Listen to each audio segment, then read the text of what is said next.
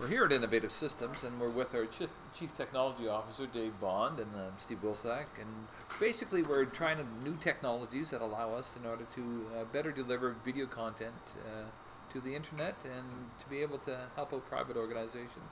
Dave, we just saw a webinar. What's your thoughts on the direction that Innovative's going, and just in general terms? I don't know what to tell you. I can't say I don't have an. I guess I don't really have an opinion. We're doing a lot of good things. Yeah. Some things will take, some things won't, but I think we're moving in the right direction as far as that goes. Absolutely. I mean, absolutely. There's no two ways about it. We're definitely in the right direction. Yeah. The question is, what is gold and what is tissue paper? Basically, it's what are the demands for the consumer out there. That's it. But what we're seeing right now is that streaming technology and also just the use of the web and the YouTubes and just those types of areas are blossoming. Oh yeah, absolutely. Yeah. I mean, the internet is the school of the future. People are going to have to come to terms with that.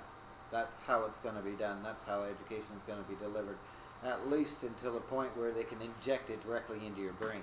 Yeah. I mean, seriously, that's the truth of it. Absolutely. Right? You're going to see it's going to become. I think it's going to become seamless as far as the embedding electronics and technology into the education system. I think you're going to find it seamless. The book is going to be replaced by the tablet. The video screen is going to be replaced the chalkboard. I mean, it's basically the same way of doing things, but the technology will be different. It's like the pencil, or the pen replaces the pencil. It's the way it's going.